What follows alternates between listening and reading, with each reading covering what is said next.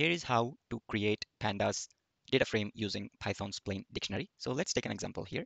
What I'll do is I'll import pandas as PD, and let's take a dictionary. I'm going to call it as data columns, and I'll initialize with curly braces. Initially, what I'll do is I'll take a name as a key, and we will pass values as an array. Okay, let's do John, Dave, Alice.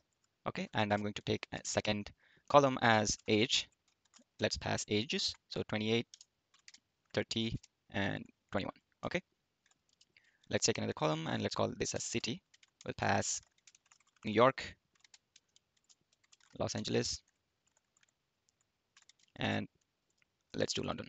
Okay. All right, now that we have this data columns dictionary ready, what we can do is we can initialize df as a data frame, and we'll do pd, and off of which we'll call a data frame, and off of which we will call this method called from dict function. Okay, and here we can just do data columns. Okay, and we could specify orientation, so we could do orient, and we can pass columns.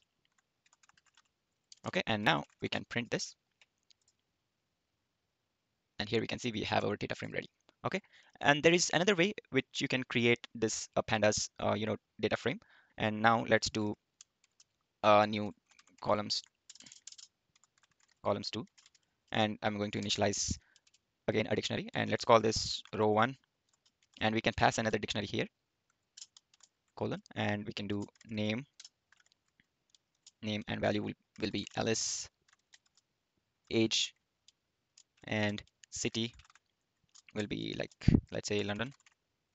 Okay, and we will separate them with comma, and let's do row 2, let's do name, let's pass Dave, age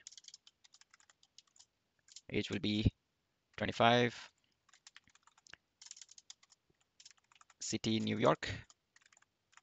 I'm just gonna pass two columns, and let's close that. And what we can do is we can do df again, and we can call pd, off of which this data frame class, off of which we will call from dict method, and we will pass this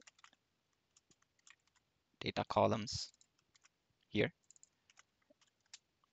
and let's pass orient again, and that would be, let's call this as index, and I'm going to print this df. Okay, so let's run this, and here we can see we got the output: row 1 Alice 35 London, row 2 Dave 25 New York. Okay, so that's how you create pandas data frame using Python's dictionary.